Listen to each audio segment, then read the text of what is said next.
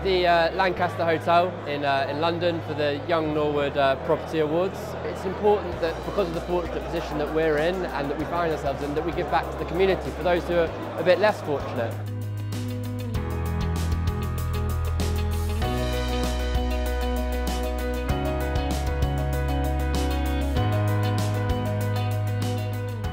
The property industry generally is full of some very successful personalities and industry groups and companies, but I think many of them recognise it's also important to give back.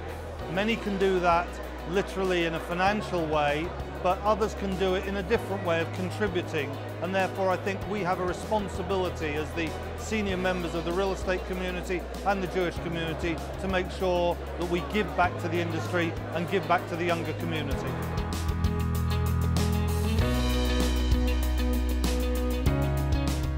One of the things that we love about Norwood is the fact that they are involved in all different aspects of the Jewish community.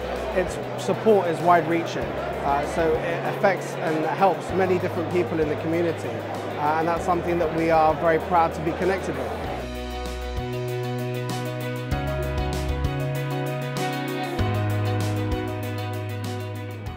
Norwood was there when my parents abandoned me at age 14. Through donations, Norwood was able to be there for me my whole life. During my difficult childhood by helping me feel like a normal child, to help me achieve my dream of going to university.